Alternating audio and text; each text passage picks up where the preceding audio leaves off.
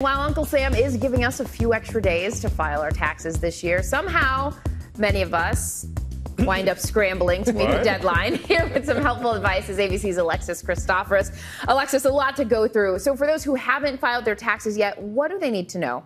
Okay, well, everybody else, you have until Tuesday, April 18th to file electronically or through the mail. Now, if it's a paper return, it must be postmarked by 11:59 p.m. Tuesday. Check your local post office to see if they have extended hours for those last-minute filers. And also check your state tax deadlines, too, which may be later in the year.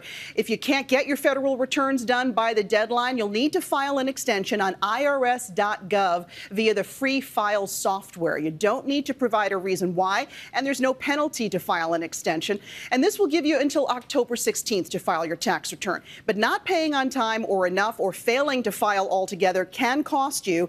The IRS will charge you interest on the unpaid balance until you pay the full amount. And it is important to note that an extension to file is not an extension to pay. So if you owe the IRS money, you still need to pay by the deadline. The IRS says a good rule of thumb: estimate what you owe by using your previous year's taxes as a guide, maybe add a little bit extra to pad it. If you pay too much, you'll get a refund, of course. Too little, don't worry, they'll send you a bill. Important reminders about that extension. Now, for those who may have put off filing because they know they're going to have a bill, any last-minute suggestions to try to reduce that tax liability? Absolutely. You know, it's not too late to make a tax-deductible donation to your IRA. You have until Tuesday, April 18th to do that. It won't only reduce your tax bill, it will also boost your retirement savings. Be sure to proofread your returns to catch any costly mistakes as well. Okay, so is there anything different this year compared to previous years when it comes to filing? And for those expecting a refund, because lots of Americans are looking forward to seeing that money, when could they? Right, so those refunds are running about 11% lower this year because those pandemic-era tax breaks have expired, things like the expanded child tax credit and earned income tax credit.